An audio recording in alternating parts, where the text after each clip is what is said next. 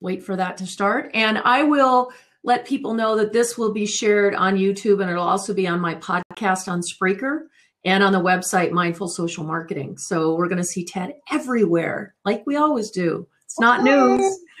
Yeah, well, that's my fault. I apologize to all you people for syndicating as much as I do, but just trying to, reach as many people and engage with as many people as I can. It's all good stuff, and that's the point of R&R, right? That's right. Yeah. So, Ted, for the very tiny amount of people who don't know who you are, why don't you give us a quick bio? Well, I'm 58 years old, so you want a quick bio. You certainly don't want the whole thing. So, I've been around business and the investment community and media for most of my career, but just to run it up into more current times, I was fortunate to connect with and work for Seth Godin in 1997 to the end of 1998. And that's back when he had his first startup called Yo-Yo-Dine, which was before he had written any of his bestsellers. And it's just been a fortunate happenstance. I hooked up with a guy that really, as much as it's hard to tell with him one-on-one because of the way he puts off connection, is that he really believes in connection between companies. He coined the term permission marketing when I was at Yo-Yo-Dine. It was originally an article for Fast Company that became his first bestseller, and was really, for him, was kind of the hub and start of all of it, very similar to like my return to relationship. And a lot of my thoughts about that started there. So I was around at the beginning of this new digital world when e-commerce was simply a catalog online, and media was just taking magazines and basically printing the pages or putting them into websites. So I've seen a real evolution. I was fortunate to be at Yo-Yo-Dine. We were one of the early companies to get acquired by Yahoo. So I had an opportunity to work with a company that was the company of the time, the way Google's become, the way Facebook's become, at one time or another. And I moved through that era. I went to a game maker that got an investment for Electronic Arts. I went to 800 Flowers for a little while and helped run their corporate and business development, and then ended up back in the whole lead gen and advertising and media world. I ran something called the Black Book, turned it around for a company that bought it right before bankruptcy. And this was a traditional company that made printed pages in a really high level publication of photographers and illustrators' work. And then I found my way to a company called Elf Cosmetics, which is really where I jumped into the social world back in 2008, before everybody else was really in it in the commerce world. I was very lucky because I'm not sure that I would have had the same opportunity today that I did with Elf then, when people were basically afraid of social.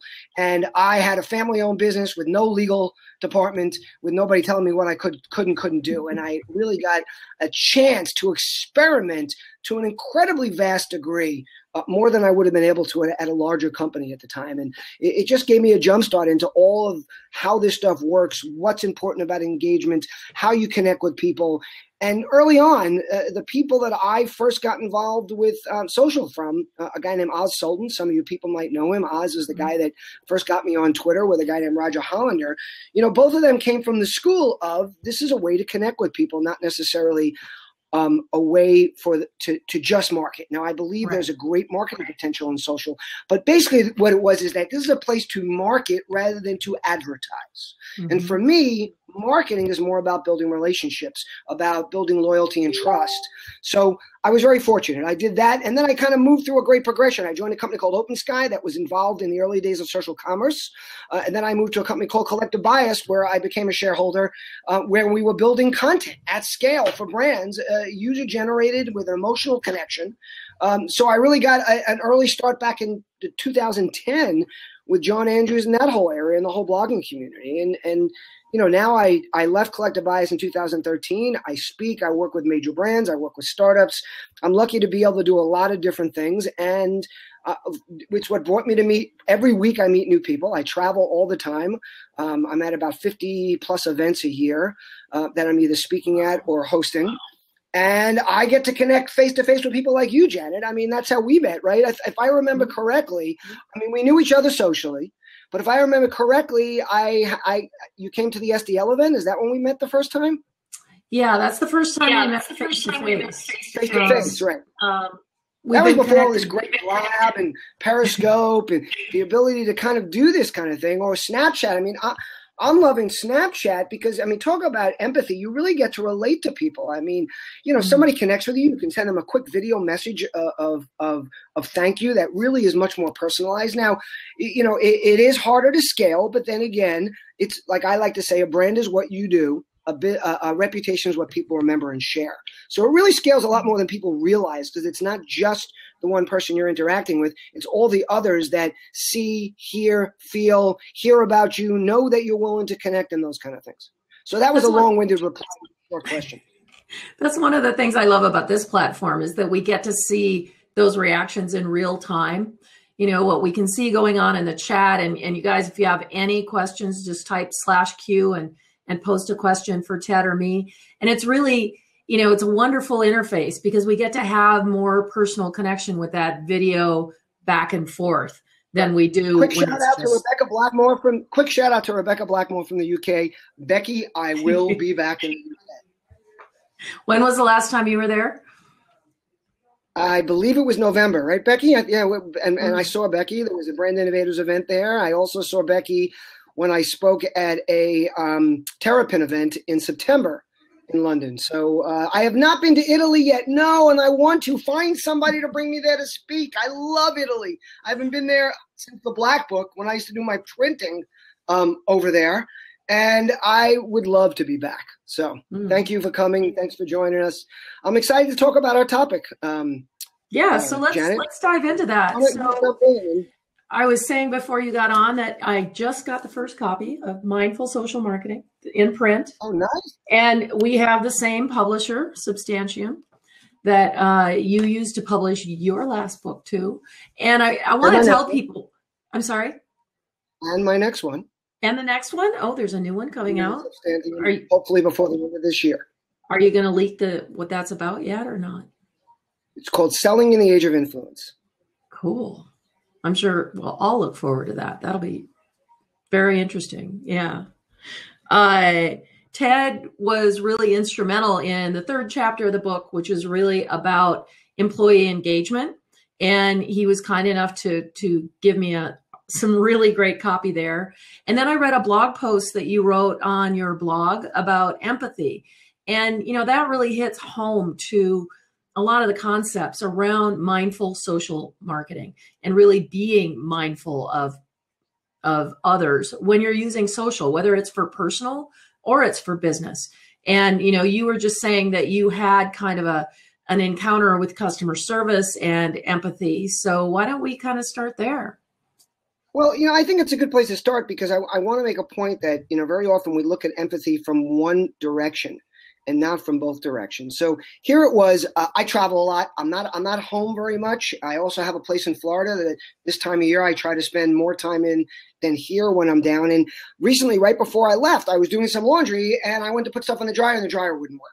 Mm-hmm. And the dryer's 18 months old. You know, long story short, I did buy an extended service contract. Never buy them with TVs. Always buy them with kitchen appliances. And but it was very hard to make an appointment. I'm home one day when I'm going to be around. Tomorrow I'm in New York City. Friday I leave for Dublin. So I was able to make an appointment, and I picked a window that would work around the doctor's appointment I had this morning and this chat we're having today. And the guy ends up coming early. And I wasn't even home yet when he came. I was still at my doctor's appointment. And he tells me, listen, he can only wait about 10 minutes. And, you know, and then he's going to have to go somewhere else. And I'm like, well, can you come back later in the day? And he says, no. And then I said, well, my appointment was later in the day. He goes, I know, but things got juggled. And what you immediately have to realize is you can't always count on people to have empathy for you. You have to create that empathy. And this is the point I want to make, is that you need to now communicate with them in such a way that you can allow them to have that empathy back for you. And what happens with too many people is they get annoyed. I mean, I easily could have gotten angry and said, hey, listen, you know, I called 2 weeks in advance. My appointment was between 2 and 6. You're showing up at 12. And now you're telling me you can't wait 20 minutes for me to get home. I am on my way home. Now, if I had done that, I would have gotten the guy's back up. And I wouldn't have given him the opportunity to have empathy for me. I would have immediately clicked into his defense mechanism.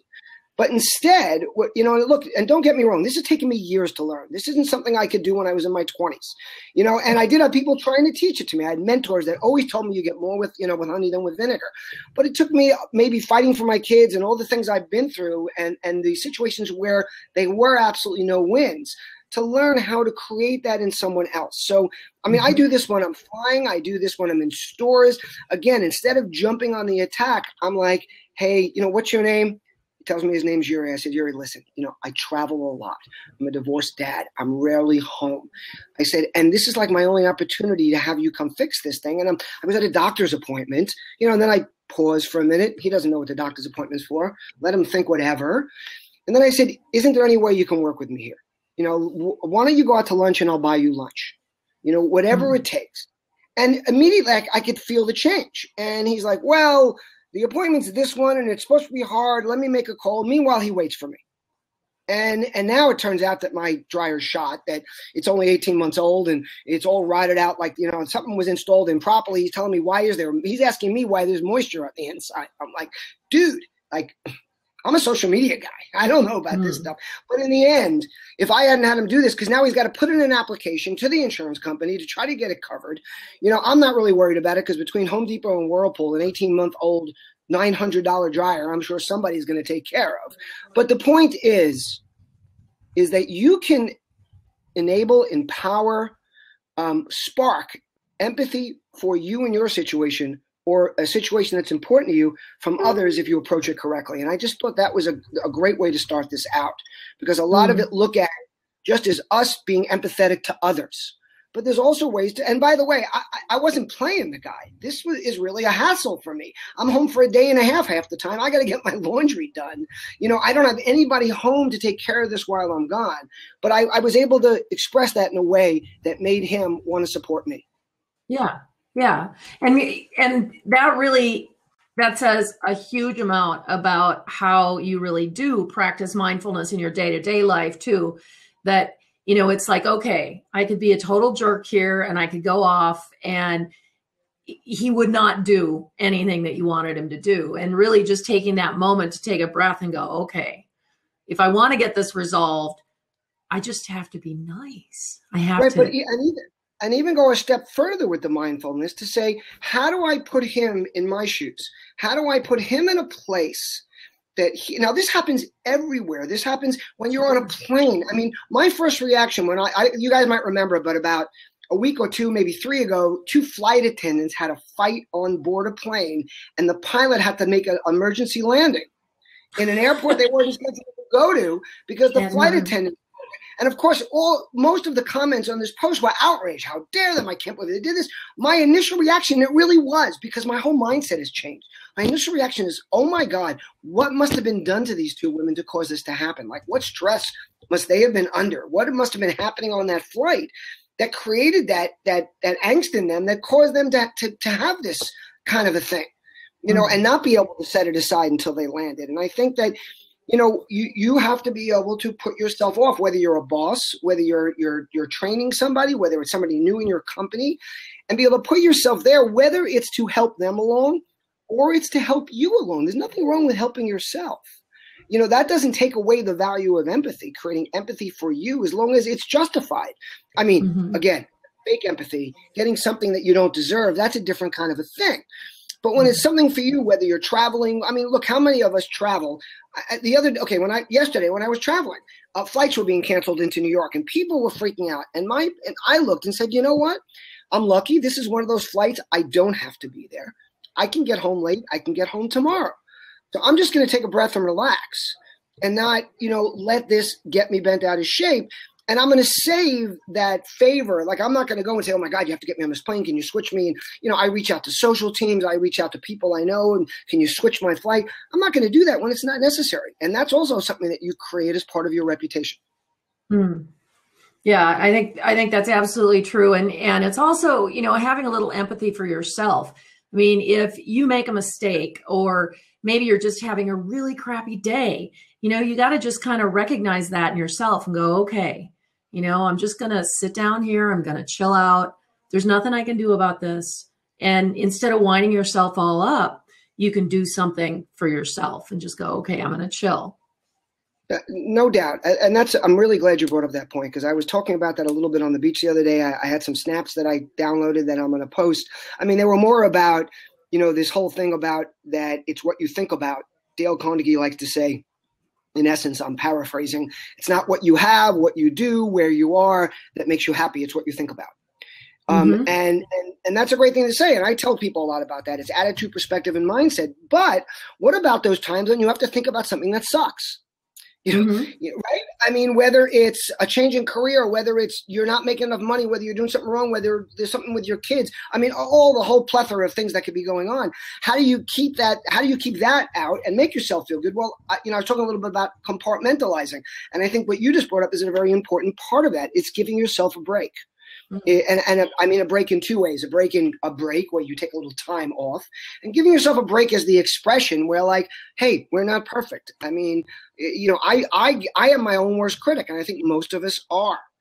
I give myself an incredibly hard time. I'm annoyed with myself right now over things that I wanted to get done that I haven't gotten done, or more I wanted to do, or more I wanted to accomplish. I mean, first we're getting into the third month of the last month of the first quarter, and there are some more things that I had planned on getting done now. And the last week or so, I've been beating myself up to the point where I wake up unhappy every morning.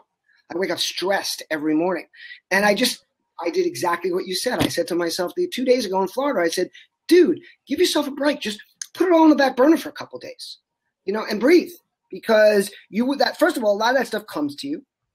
I've learned that very often when you take that step back, you find the answers. For me, sometimes it's something as simple as putting everything down and taking a nap for 10 minutes, and then it allows my mind to just free up a little bit. And I wake up with the answer, and I think, like, how did that happen? It happened because you're actually working it out in your head.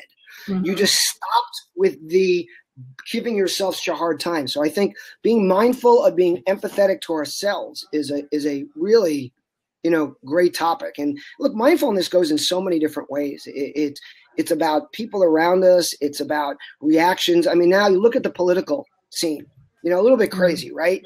You can see getting really reactive. Very reactive. And you can see a lot of hatred in a lot of different sides. And then you can see a lot of people who, put out questions like, well, how could you possibly vote for this person? But truth be told, and I'm not saying I agree with some of the things that are being said, but the truth is, if you take a step back and you think about where this person is in life, who this person is, what they've been dealing with, and then you go back and look at the message that they're hearing, whether you believe in it or not, whether you think it's true or not, whether you think that person's lying or making it up, whatever, just go back to what they're hearing. You can say, hey, I can get why this is happening. Yeah. And it can be as simple as the environment in the country, or the fact that entertainment has become a big part of our politics. And you might hear me saying that a little bit with disdain, but again, that's my opinion, but that's not the way somebody else is viewing it. And that's a really good point too, is that, especially these kind of things where it's really polarized and we all have very strong opinions, then it's even more important to step back and kind of not carry that anger through to our conversations online with others. If they don't have the same beliefs we have, they're entitled to that. I may not agree with them. I may think they're crazy, but I'm not going to, be combative about that online. It doesn't do anybody any good. And it also is taken totally out of context 9 times out of 10. So people are going to see you as a really angry person when that isn't your normal state of being. Yes. And, a great point was just made about Adam's point about that we can be very empathetic with others, but very often the people that are most empathetic with others are hardest on themselves. And a lot of that comes from that level of being able to be mindful of other people. It takes a lot out of us. I mean, It does. So very often you don't have that left for yourself, or, again, and then another part of it is looking back in criticism on yourself instead of on evaluation of yourself. Big difference. Right. Because looking back on evaluation says, what did I do? How did I handle it? How could I have handled it better? What have I learned from it? Looking back in criticism, I mean, I don't know about you, but I can look back on almost anything I did and find a better way to do it. Right. I mean, all the time. To some degree. I mean, and to the point where when I first, I'm sure we all go through this, but when I first started speaking, and I still have it now, I just don't let the voice bother me, is I'd always have this voice saying, you suck. Like, because you don't realize when you speak is that you know everything you forgot to say. You know everything you didn't say as well as you could, but the audience doesn't. And I would walk off stage every time being so incredibly hard on myself, and people would be standing up clapping. And I'd be like, seriously? Like, I didn't say this. I didn't say this. I left this out. And then it was like the old Seinfeld episode where George gets insulted at the table and he doesn't come back with the good comeback until 2 hours after the meeting's over. And he's like, I want to get back in there because I've got my good comeback. You know, and somebody asks you a question when you're on stage or you're being interviewed, and 2 hours later you realize the better answer. I can't tell you how many times I've said, excuse me, can I come back up there? I've got a better answer to what I just said. But then again, that goes to mindfulness of the fact that we're in the moment and we do things in the moment that we can't always do to the best of our ability. We're going to do it the best we can then, and then we're going to evaluate and try to do better later or not. I mean, some people don't want to improve, and that's okay too. Well, and it's almost impossible to say everything that you could possibly say on a subject when you're on stage in the first place. So, you know, and there's been a lot of discussion lately about imposter syndrome and how you get up on stage and you're like, wow, do I even deserve to be here? And that's such a difficult self-criticism, but I know that almost everybody suffers from that criticism at some point. And being a little empathic to ourselves and going, okay, all these people came, they're here. There must be some value in what I have to say. And if there's not, too bad. There you go. There's value for me. And there's the mindfulness towards myself. There you go. There you go. Well, one of the things that I thought was really interesting about the post that you wrote was you were talking about how difficult it was when you were in middle school and you were just moving into town and you were the new kid and you were under so much stress in the first place. And so there's a lot of that kind of interaction going on in our day-to-day lives, especially now with social media, because we run into people all the time that, you know, we're making new introductions to. We're putting our face out there, our comments out there, and then kind of hoping that, you know, everything goes okay. So can we talk a little bit about how we could be having empathy towards other people through social? Well, look, I think it's like everything else we do is that you have to remember that there's two things happening here. First of all, it's incredibly visible. There are usually many more people watching than you know, because it's usually way more than the likes or the clicks or the comments.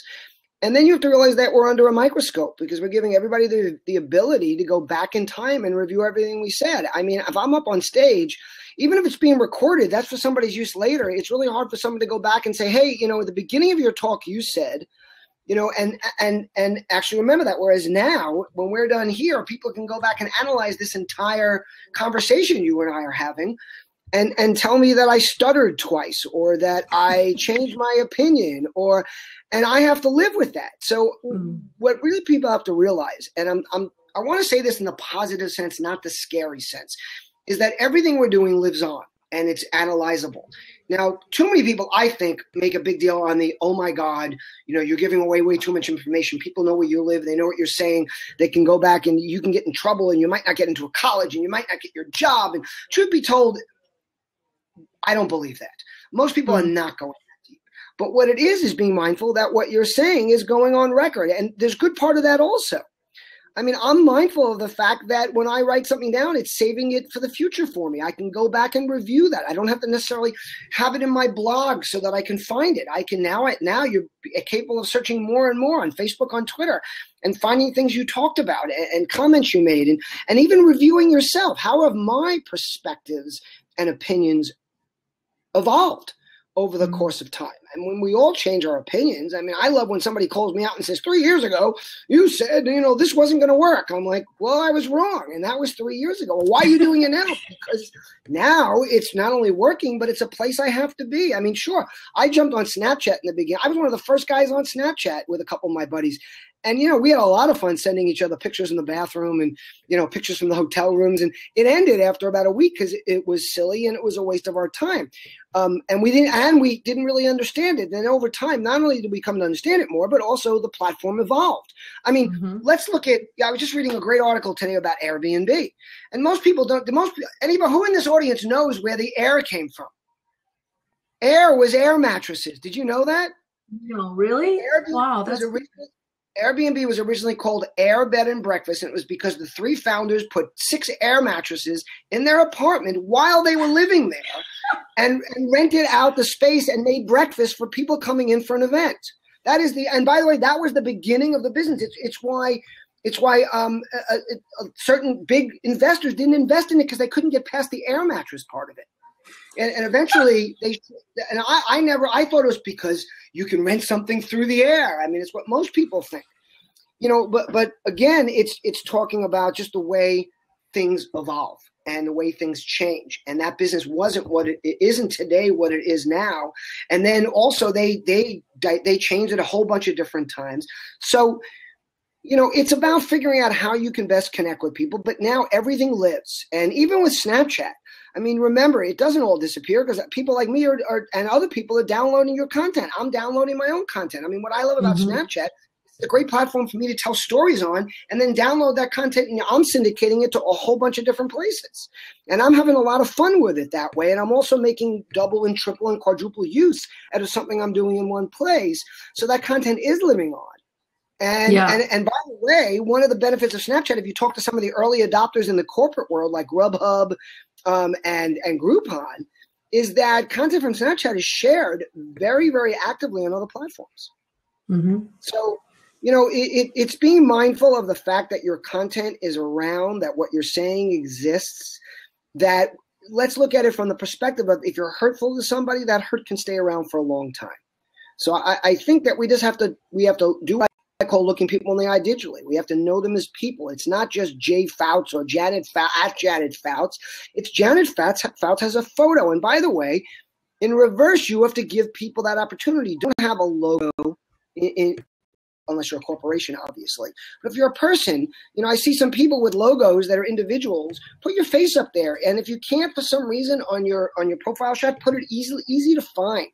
I mean, I find people on LinkedIn sometimes don't have photos, and all that does is depersonalize instead of personalizing. I'm not seeing a person; I'm seeing a logo.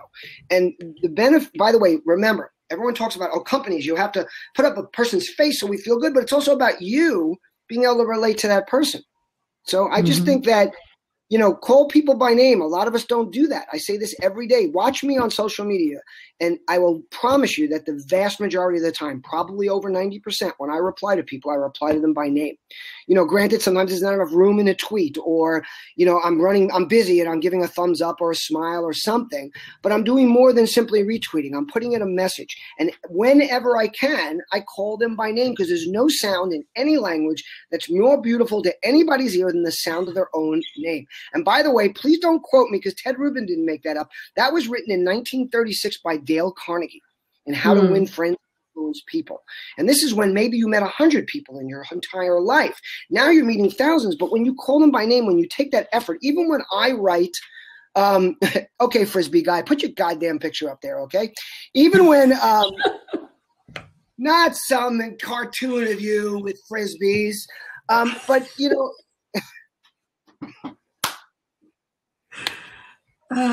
they're now in roll.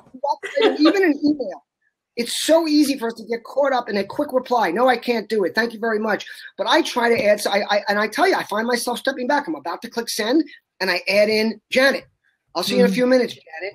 I do it on text even. And yes, it is time consuming. But when you think about it, it's not that much time. And I promise you, the effect it has, you won't feel it in a minute. You won't feel it in a couple of hours. But over time, again, your brand is what you do. Your reputation is what people remember and share. And people will say that about you, that you care about them. And those little things make a difference. Yeah, they absolutely do. And especially, some of the things like right now on Blab, as people come up and you have unusual usernames, I have to click your avatar. I have to go look at your bio to find out what your name is before I can mention you by name. And a lot of people don't put their names in their bios. Well, if I don't know who you are, why really am I going to connect with you? Because you're not being honest with us, so that kind of honesty goes both ways. If you don't want me to know who you are, why are you even here?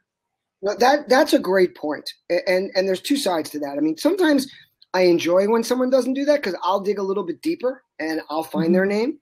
like they have a link to their blog, and then in their blog, I got to go to their About Me, and then it's not in the About Me, so I go to a blog post, and they signed it. And I love replying back to those people like, hey, Janet, thanks for sharing, my post. And one of two things happens. Either they go, oh, my God, he knew me, or he remembered me, or they say, wow, he really went to an effort to figure out who I was. I really appreciate that. Sometimes I look at that as an opportunity, but at the same time, I'm saying, why are you making this so hard? It's the same thing with contact info. Or I can't tell you how many people I know use LinkedIn, talk about being mindful of what you're doing, and say, that LinkedIn just doesn't work for me. I never get outreach, and I don't get any business from it. Well, guess what? I can't find your Twitter handle. I can't find your email address. I can't find your phone number. Why isn't it there? If you're looking for a business, okay, if you're the CEO of General Mills, you don't have to have that information there. Or if you're whatever you are, if you're not looking for that outreach. But if you're saying to me, if you're in social sales and you're using the tool and all you're doing is pinging out, mass emails to people, but you're not making it easy for them to know who you are and contact you, then then it's you dropping the ball. Be mindful of how you make yourself available. And that goes in a lot of directions. Being available is giving my contact information easily findable. Okay. Number two is it's making people feel good when they reach out to you. So that's making yourself available, making people feel like they're not bothering you. Number three is actually finding time for them. Now, you don't have to make time for everybody, but you make time for a few people. That message spreads and people know that. And I'm going to give you guys a little tip here. Nobody calls. Give out your phone number. Don't be afraid. Your phone's not going to ring off the hook, okay? I give out my phone number on Twitter. It's on every platform I have. I give it out on stage. Of course, every time I'm on stage, somebody rings this thing after I give it out just because they want to be cute or whatever. And sometimes I answer it, sometimes I don't. But the truth be told is they all tell everybody, wow, this guy is so accessible. And that builds your reputation. And I promise you, it won't get over. That's absolutely true. 516-270-5511. Operator standing by. I will tell you, I have called Ted, and he answers the phone. And you're also really responsive across all the social media platforms. And I think that's something that, is really remarkable, because I know how many platforms you're on. And, that kind of engagement really makes people feel good. And that one thing of just using your name when you respond to somebody and saying, thank you, Janet, it gives you a little warm and fuzzy every time, because it's personal. And it's so easy for us to do that and to, think about what that other person is thinking about, to actually answer them by thinking about what they posted before we respond. Just retweeting all the time is kind of pointless and mindless. So, I don't think it's really doing us a lot of good. Well, look, there's so many ways to differentiate yourself and stand out and just show people you care. And it can be something, like I said, it can be as little as an emoticon. I mean, people make fun of me because they know that I use a lot of emoticons. And I answer, I retweet with it, I'll put them at the end of a sentence, but I use them to try to express a little bit. Emoticon stands for emotion. That's the emota part of it. And, I'll write something that might be a little stern or a little bit, pushy, and I'll put a smile at the end, because that's my way of saying, hey, this is all well and good. Like, I'm happy. I just want you to know that this needs to get done today. Or I might put a wink when I'm being a little bit sarcastic. Or I might put a frown when I am a little pissed off. And I want to make sure you understand that without me having to use words that I might not want to use. But, it's just a way, again, of being mindful of the message you're trying to get across, of what you're doing, of where you're going. And then consistency is an important thing. I see a lot of people out there now, and I've been the subject of it a couple of times, where they make fun of the fact that you use a hashtag all the time. And there's a lot of negativity out there. Oh, there's that hashtag again. And they start making fake hashtags to mimic the ones they're supposed to be. But what that's called is brand building and consistency. It's letting people know that this is what's important to you. To me, R&R, R-O-N-R, return on relationship, is my way of saying I am putting the relationship first. And then no let up is something that is a life kind of thing for me. And it's also saying there's no let up in all the stuff we're doing. And if you're consistent with these things, then people know it's part of who you are. If you do them every once in a while, to me, then it just has less value. And that goes for whether it's being nice to people. And, I love to wear my Be Good to People shirts. And Chris Wittenberg, developed that. And it's incredible. I met her, I don't know, probably 6 years ago now. And I'll tell you the difference. Think about this. And I pay attention to this. When I get on a plane, when I travel, I almost exclusively wear my Be Good to People shirts. And if I'm wearing a sweater because it's cold, I take off the sweater while I'm boarding the plane or when I'm sitting down. I can't tell you the difference it makes in the way people treat me. And I've done both. I traveled without that shirt, whether it's because I had to go straight to a meeting and I needed a collared shirt or a suit jacket, or because it was still dirty and in the laundry because my dryer wasn't working or whatever it happened to be. And I can tell you right now that people see it and they treat me differently. Mm-hmm. And they smile. And people stop me. I sit on the plane and people walk by me and they tap me and they point to me and they tell me they like it. And flight attendants, it's a whole different ballgame. And then a lot of it goes to because they are now thinking, well, this person's probably going to be nice to me because why else would he wear a shirt like that unless he's going to be nice? Therefore, flight attendants have a whole different demeanor or people at the gate when I come on. I mean, and I've even gone so far as to kind of use it where I'm trying to go through security and they're telling me my bag's too big. Now, meanwhile, it's the bag that, comes with the dimensions and you ever try to fit your bag in that slot that they have? Nothing.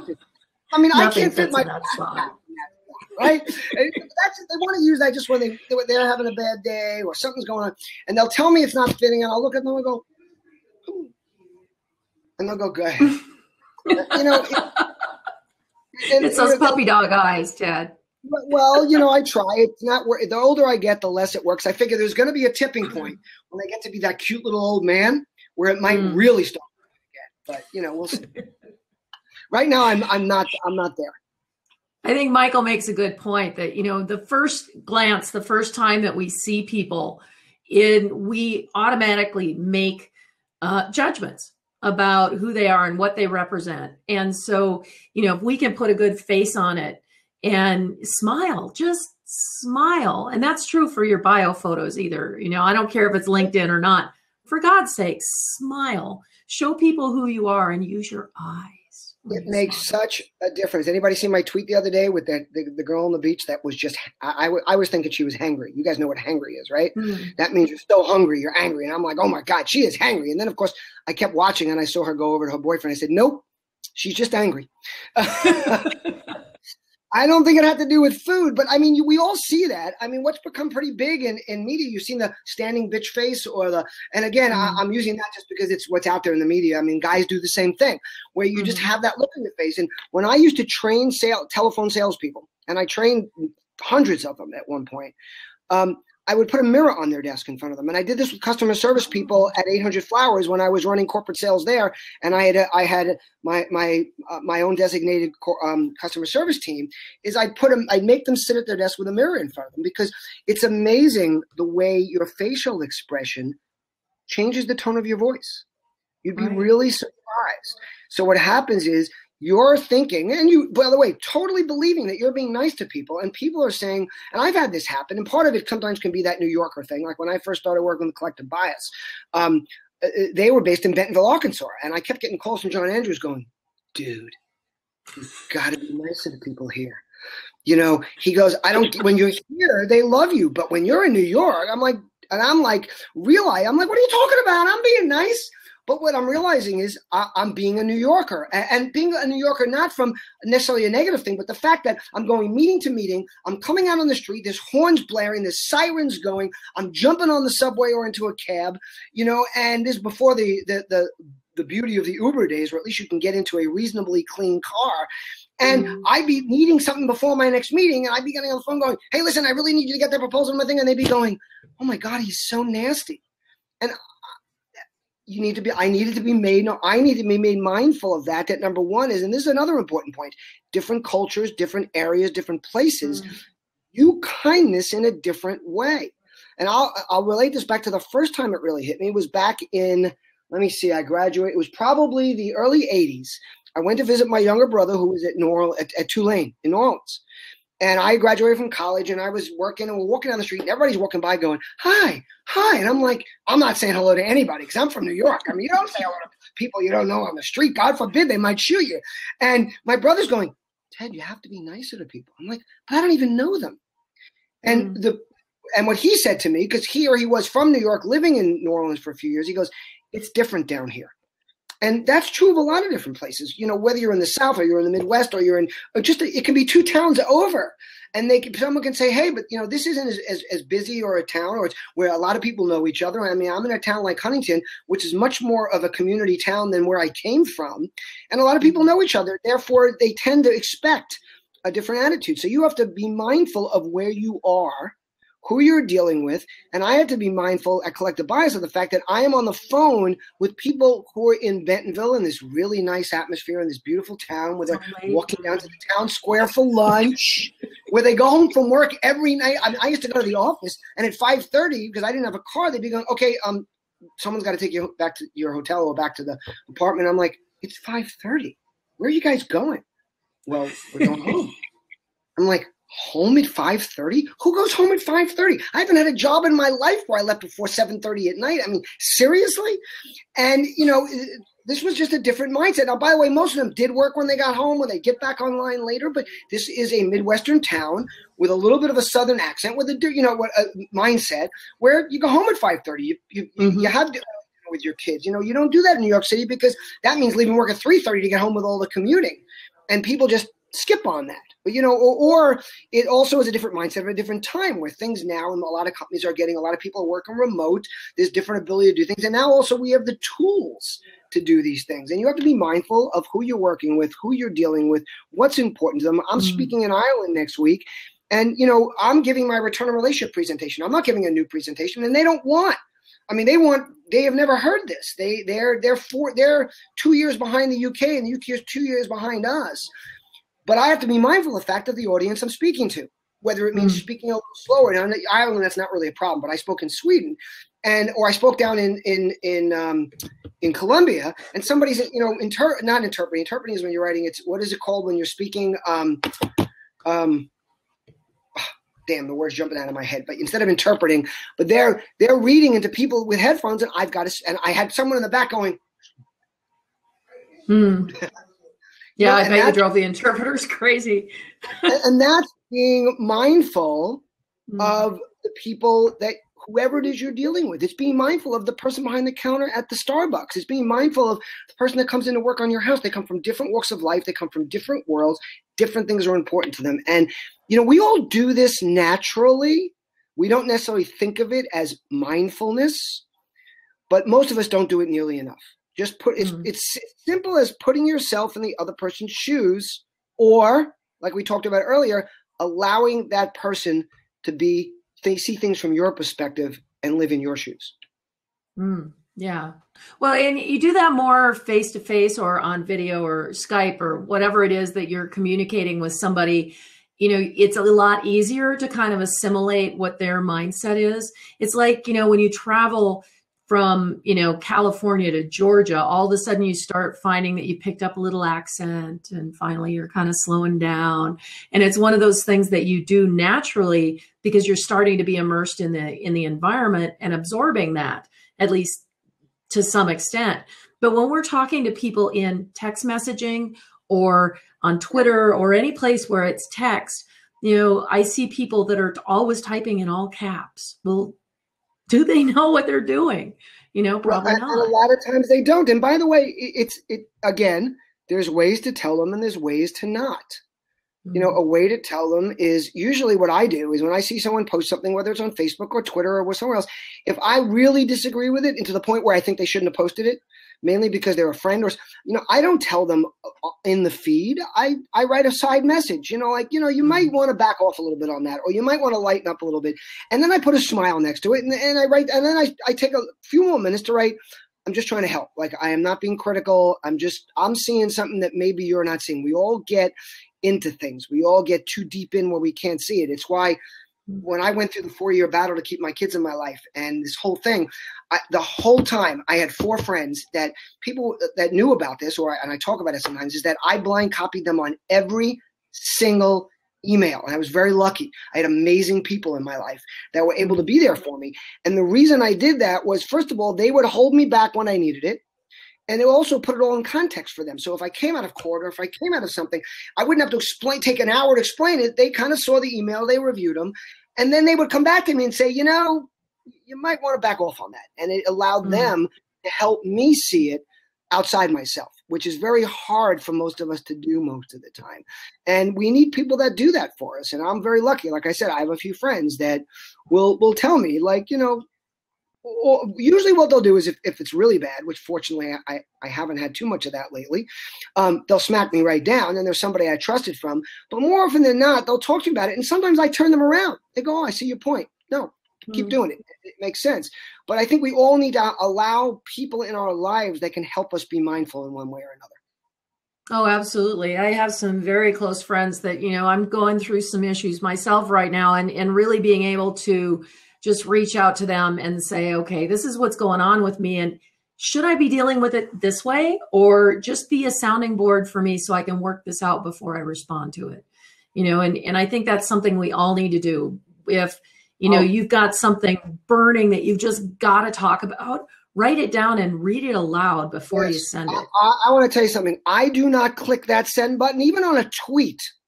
I look at my tweet before, I write it, I look at it, even just for a normal just response, no matter what it is. Every time I take that extra second to step back and then click send, to think about what I'm saying. And then if it's something more important, very often, I get an email, it can be from my ex, it can be from my daughters. I will write the response just like you said, and then I will step away from it. Sometimes I don't send it for days or hours.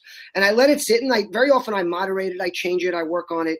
You know, and I think that a lot of us, it's that 2-second gap before you respond. Just the breath, you know, that can make just a breath. That can really make all the difference. And now here's another side. We also have to be mindful of, very often we over respond to something we see someone doing that we don't approve of when we don't know the whole story. And there's two things I do about that. First of all, I stay out of a lot of it. I really do. If I know, especially again, if it's one of my closest friends, if I know their whole story, if I know where they're coming from, I might jump into the conversation either publicly or with them on the side. Most often, because how we're not that very close to everybody, or you haven't followed a story long. It's as simple as if you see a Facebook post and you read a comment 30 down, and there's something in there you either take issue with or you want to look at the rest of the feed. I can't believe how often people they have the opportunity to read the whole thing and make a valuable comment, add some valuable input, and they say something that makes no sense at all because they didn't bother reading what's going on in the conversation. It's all there for you. It's like going to a meeting without looking at somebody's LinkedIn profile or Googling them or finding out something and saying something stupid like, how long have you been here at Edelman? Oh my God. Like when I go in a meeting, and I go in meetings like that all the time with vendors who I consult for, and they're trying to sell a major brand, and the salesman goes in there and he's totally unprepared, not with his product. He's got that already, but he makes an idiot out of himself personally because he didn't do the simple stuff of just checking out who this person was. Or he says something like to the person, you know, yeah, American Express sucks. Dude, she was the EVP at American Express for 10 years. Their entire social strategy is based on what she did. You could have found that out in 3 seconds of the mindfulness of knowing that that information is available. You know, there's so much out there. There's so many tools that are available. Recently, you know, I started using more actively Nimble. I probably don't use it enough. I'm really bad at figuring out software. I suck at it. But finally, you know, John Ferreira has been reaching out to me for 4 years. He's an amazing guy. He has private phone calls with me. But I never quite got it until Brian Kramer kept saying, dude, you got to be using this. And then last time I was there, Brian, being mindful of who I am, said, I know you're never going to do this until I sit down with you and walk you through it. Yes, Brian, that is true. By the way, he also cleaned out my computer, put this amazing app on it that constantly Brian's awesome. Did he hook you up with Evernote too while he was at it? No, because I'm not ready to make that move. You know, I have read his post, which is awesome. You know, but some things are good for us. Some things are, I might not be willing yet to make those changes. But Nimble was something as simple as, again, I am just really bad with, I'm not intuitive with apps and software. I'm just not. Can I? I tell my daughters all about mindset. Don't tell me you can't do. Tell me you don't want to do. So my answer is I don't want to figure out the technology because it takes me so much longer. It doesn't come natural to me, and I don't have time for it. So I've got awesome people in my life, like Brian Fanzo, who taught me how to use Snapchat and Periscope. And believe me, when we're in Dublin next week, he's gonna have a whole nother list of things. I reach out to him when I just want to know how to do something because it can take me 5 hours to figure it out on an app, and somebody else can tell me how to do it in 2 minutes. And Brian sat me down and he walked me through it. Of course, I'm probably using this much of Nimble right now until I see Brian Kramer again, and he shows me a little bit more of how to do because it's just slow for me to pick up. But Brian was mindful of my shortcomings in that respect. And he looked at me and said, don't worry, this is going to be easy, because he also knows that I'm going to say, if it's too hard, I don't want to do it. I don't have time. If it's going to take me 20 uses to figure out, he also showed me how to use Spotify. You think Spotify, how hard is that? Okay.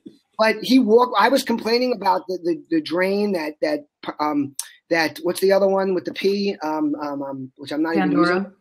Pandora puts on your phone. Dude, why are you using Spotify? And you can download all the music onto your phone, and you can take it offline. I'm like, show me how.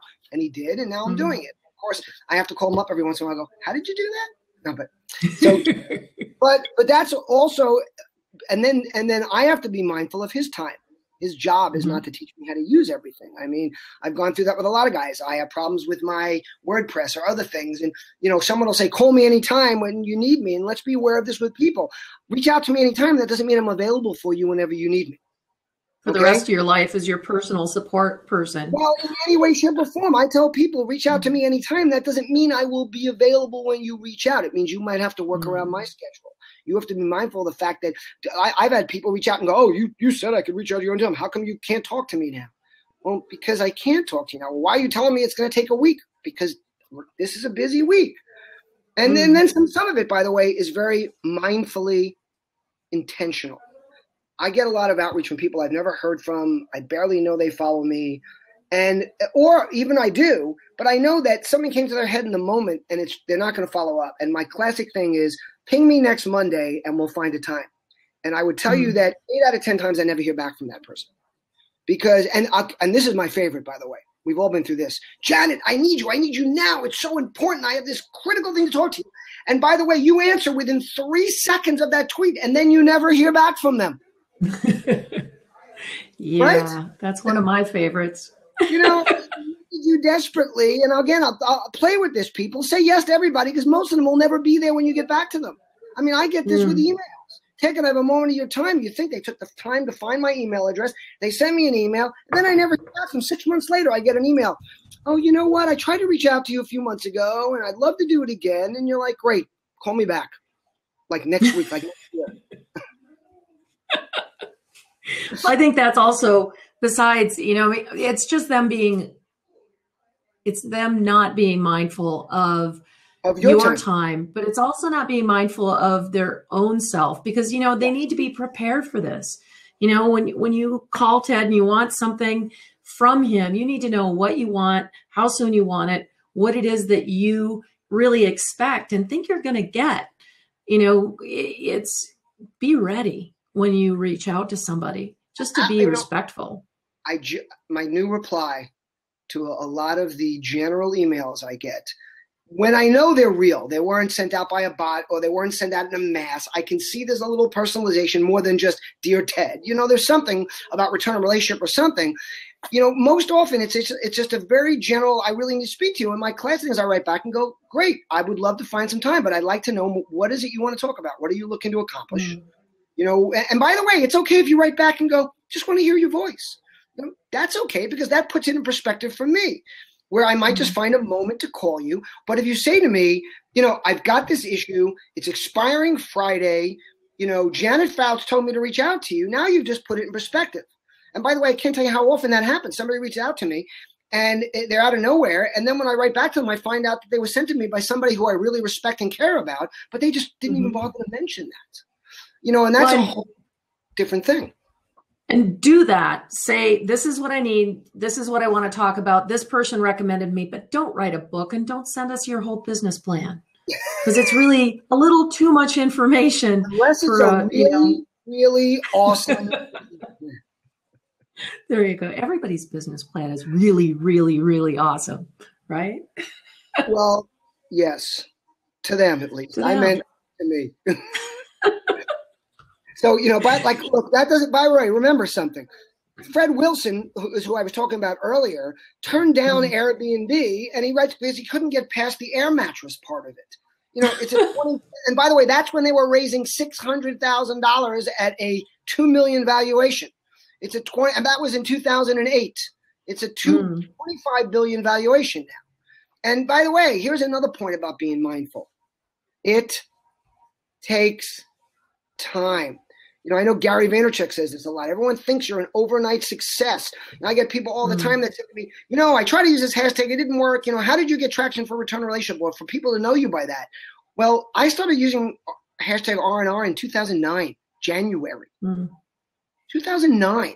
I started using No Let Up over a year and a half ago. I started using Ted Psaki 2 years ago. I mean, to the point where it means something to somebody. You have to be mindful of the fact these things take time. You know, Airbnb, and this might sound like to old-time businessmen, wow, started in 2007, it's 2016, look at this. But man, they came under so many situations where they could have just shut that damn thing down. I mean, their first 3 iterations did not work at all. They launched, most people don't know this, they launched in 2007. Then they launched again in 2008 at South by Southwest. You know how many people used the service in South by Southwest in 2008? 3 people. Wow. Then they launched again in 2008 at the I think it was the Democratic. Which one was in Denver? One of the Democratic National Convention. It was the DNC, yeah.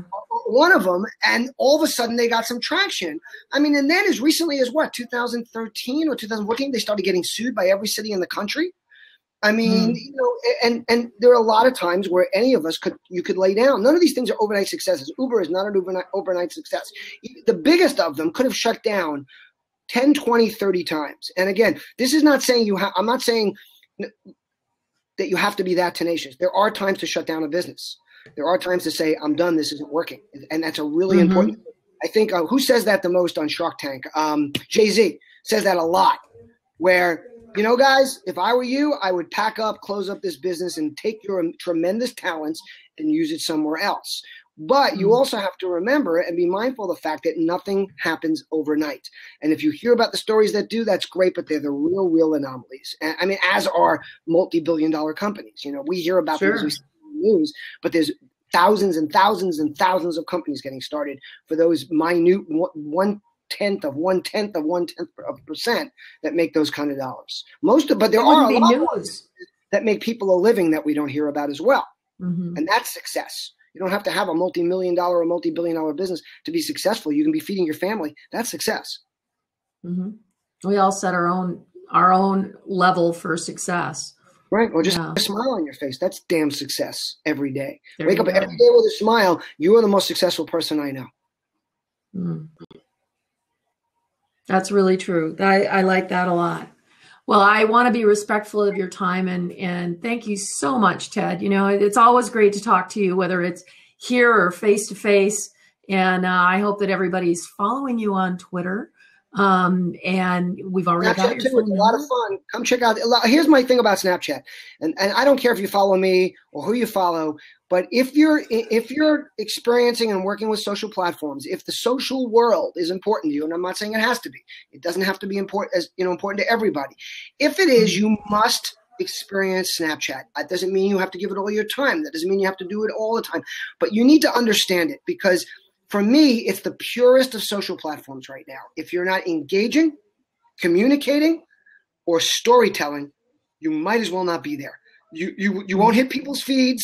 It won't sit there like Facebook. There's no algorithms throwing up your shit on somebody. If you're not adding value, people are not going to be there for you. And you need to understand that, because every other platform, Twitter, Instagram, Facebook, we can all fool ourselves into thinking we're getting the most out of those platforms by broadcasting or advertising. And I'm not saying that's bad.